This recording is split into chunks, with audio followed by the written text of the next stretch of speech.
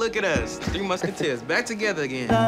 Hello everybody, welcome back to my channel. My name is Ifalabi, and in today's video we are going to talk about The Shy Season 4. Well, I just finished watching the Season 4 finale, and at this point I don't know if it has been renewed for a 5th season.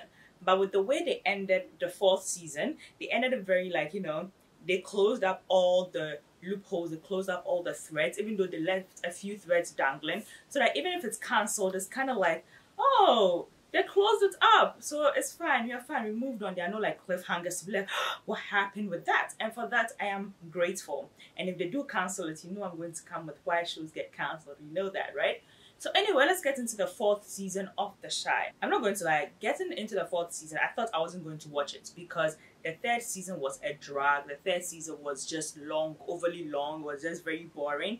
And because we're coming off of a scandal, it was like they needed to scramble to put something together so people would forget about the scandal. But all it did was highlight how much that character that was involved in the scandal mattered to the story. So it made it very awkward, the 3rd season. So heading into the 4th season, I was a bit skeptical about it. I mean, the 4th season isn't as good as the first 2 seasons, but it was way better than the 3rd season, and for that, thank God. So heading into the 4th season, Keisha had been rescued after she was kidnapped. Kevin had a new girlfriend. Kevin's mother had gotten married to her girlfriend, and then Jake's brother was back. All of those very interesting things that happened. In this 4th season, one of the things I really didn't like as much was the way they introduced story threads and not tie them up, or just introduce things just because they needed to save a story, or they needed to just bring something in and then move on. Because Duda, who became the mayor, right?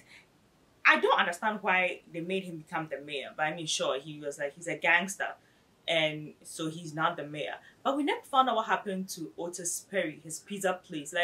After we see his feature so prominently in the 3rd season, it's never seen again in the 4th season. So I'm like, what happened to his pizza joint? The pizza has it stopped production? But we never saw Perry's pizza again. So what happened to that? One of our biggest gripes of the 4th season was his shooting. In the first episode of the 4th season, we see that, oh, he shot, and we saw this whole montage and we saw everything leading to it, and we thought it was going to be a huge deal. But then it wasn't a huge deal, so I don't know why they made it seem like it would be something that would be a game changer. The moment we see who shot Otis Perry, we are going to be like, oh my goodness! But after we found out who shot him, all we could think about was, okay. Because first of all, he was shot by Brandon's mother, and I know, from a writing point of view, I know the only reason why they made him get shot by Brandon's mother was so that they could resolve the whole Brandon storyline and be like, yeah, we told you, we resolved it. It's okay. Let's move on. So I did not like it as much. The whole Otis Perry as mayor, the whole he's trying to defund the police, the whole he's trying to do all of those things, it really felt like agenda driven slightly. So whilst I actually understood what they were going for, because of who he was and because of all the circumstances surrounding it, it didn't land quite as much. So I was a bit you guys are agenda driving right now, but I mean, hey, we'll watch it. My favorite part of the whole 4th season were actually Keisha's interactions with all the people around here. Keisha's interaction with Emmett, Keisha's interactions with Kevin, and then Keisha's interaction with her new boo. I thought, oh, that's very sweet. She got a new boyfriend who, they did this whole storyline of nerdy boys, or as Ghanaians who say, John boys are the ones who love you better, not all these bad boy looking types. And I'm I mean, to each his own, I like the fact that after her whole traumatic experience, she got a man that was very kind to her, and that made me so happy. Her pregnancy and adoption, and her rescinding her decision to not give her baby out for adoption, I thought maybe it was hastily handled, but at the same time, I thought it was also nicely done. So, I mean, for that plot point, I'm a bit 50-50 about it. On one hand, I really enjoyed it. On the other hand, I'm really? Was this really necessary? The one thing I was actually quite sad about the 4th season was that, the first 2 seasons was a lot of focus on Jake, Papa, and then Kevin. These were the 3 boys that were, letting us see how the Shy works. And as we have steadily moved across seasons, their storylines aren't as prominent.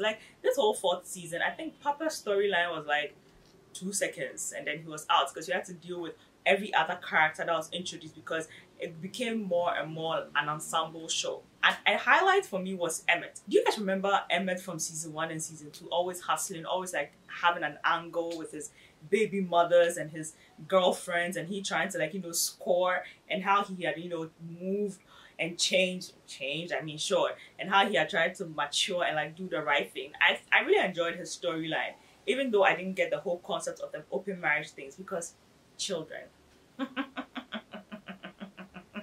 I keep on saying certain things, they are calling. Your friend, they haven't called you to an open marriage. Don't do it, you know, because he decided that, yeah, sure, I cheated on you, so why not do an open marriage? And then his heart was breaking. But at the end of the 4th season, when he and Tiff are like, yeah, you know, let's close up our marriage, the only reason why Tiff decides to close up the marriage was because the guy she wanted was like, nah, I don't want a relationship with you, dear.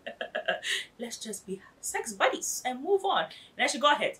And as any true thing will have it, the moment an opportunity came at her, she jumped at it, legs open. So really, I think moving on, the 5th season, that's what we'll see. Whether or not Emmett will find out, whether or not he'll move away from the marriage. And yeah, I mean, that'll be interesting to see.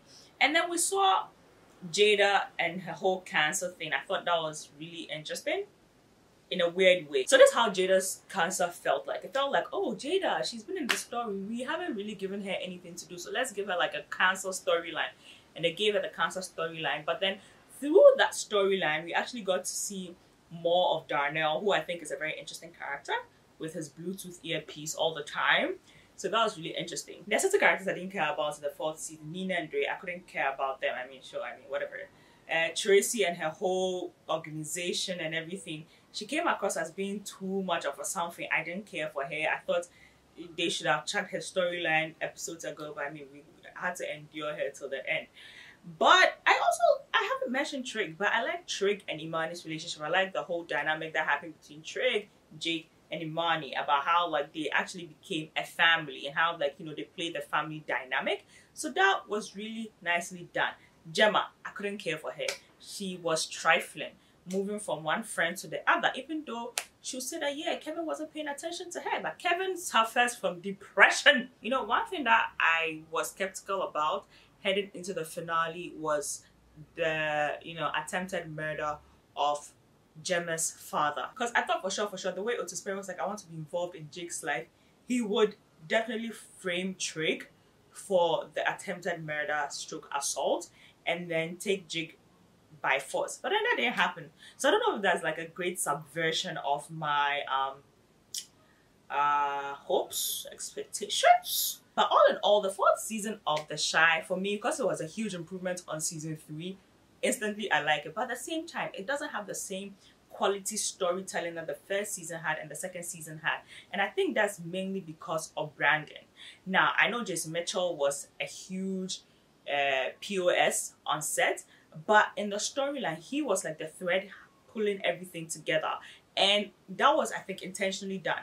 But because of that, and I think they're trying to move to like a neutral point of view, they didn't have that one person that was like holding everybody together. So that made it very weird. And I think that getting to the end, they put Emmett in that position, but because we hadn't seen that progression, it still felt a bit unnatural. So I think that they are missing the Brandon-esque character. And if it's renewed for a 5th season, I need to see certain things like Otis Perry.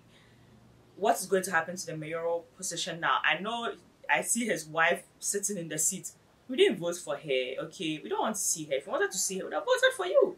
But I want to see what happens, like the fallout from him suddenly retiring. And they're going to be like, ooh, what happened to that? Because you know, some curious journalists will be like, was he the one that shot Gemma's father? Kevin really got shortchanged this season. Like, they really made it like, dump on him, dump on him, dump on him. If there's going to be a 5th season, I want to see him win. I want to see him flourish. I want to see him, you know, be in a healthy relationship, deal with his depression, you know, just be a teenage boy for once, just flourish. Jake, I hated him, but also the same I wish for him to flourish. I know this review has been like a mess, okay? I've just been like putting all my thoughts out there, but I really did enjoy the 4th season, you know? Right now, are you watching it just because, you know, it's done by Black creators, it features a lot of Black people, so like, yes, I have to watch it? Or are you like, oh my goodness, it was so good?